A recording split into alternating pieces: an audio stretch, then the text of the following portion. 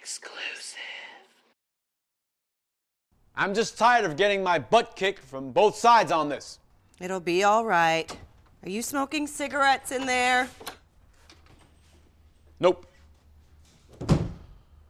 These banks and the credit card companies, they're ripping off the people with almost no regulations. Trying to make a consumer agency to protect families. And the lobbyists and Senator Shelby act like I want to change the national anthem to I got 99 problems and a bitch ain't one. Go to bed, sweetheart. Your heart will tell you what to do. Okay. Come here, snuggle there.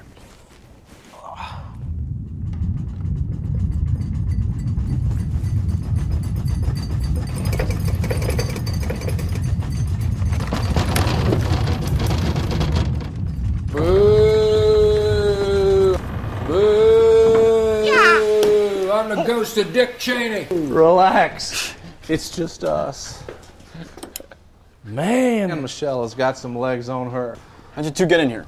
The security code is still 1, 2, 3, 4 from when I was pres. Only took me 5 times to remember it. We heard you were tossing and turning over whether to push for federal regulations, so we're here to give you some advice.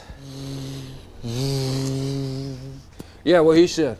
You two are the ones who stripped out all the regulations. Why would I want advice from you? Dude, it was the 90s.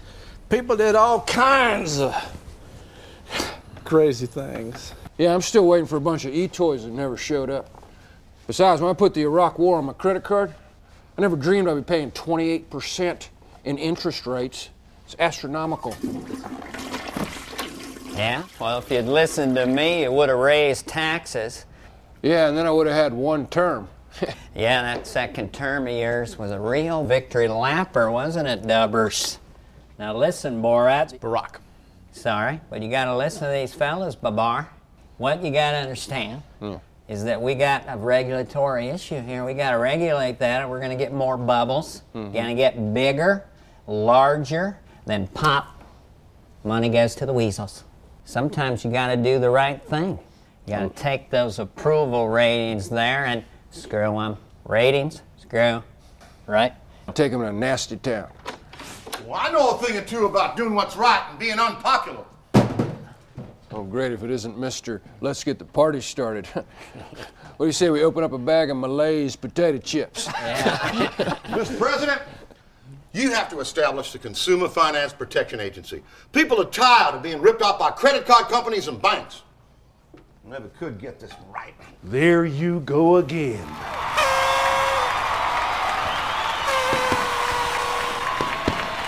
This can't be. You're dead. I saw them lower your coffin into the ground. Well, I am dead, but I've come back as a spirit to help Mr. Reach across the aisles here grow up hair. Now listen up, you son of a Menahoney. I went up against Tip O'Neill with nothing but a psychic oracle and these pendulous balls. But I pushed through the competition. I clobbered everybody, and I took down that wall. Now grab those 8 balls and push the Consumer Protection Agency through. Betty, did you change the locks again? Live from New York. This isn't live. This is funnyordie.com. Well, the only way to stop these corrupt banks and credit card companies is to pardon Richard Nixon. He means you got to get that Consumer Protection Act through Congress. Jimmy Carter? Why, you're dead. No, Jerry, you're dead. Huh. Well, I'm dead, but I'm going to be a guest on Dancing with the Stars this season. Okay. I hope this little talk has helped. So what you're saying is I should clean up this mess that you all created. Take on the banks and all their trillions of dollars? How is this helpful? It's a bitch. It's a bitch. But as George Washington once said to John Adams, tag you're it. That's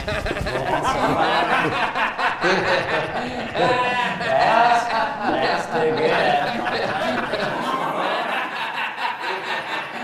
grow some nuts for the Gipper. It's gonna be hard, never gonna be easy. Nothing wrong with one turn, Barack. Just do me a solid and don't tell Cheney I was here. Am I dead or alive? Can I be ambassador to Cancun? What is it, honey? Gonna make a pot of coffee. Wake the cabinet. I've got work to do. Oh, and honey. Nicorette's in the sock drawer. Sweet.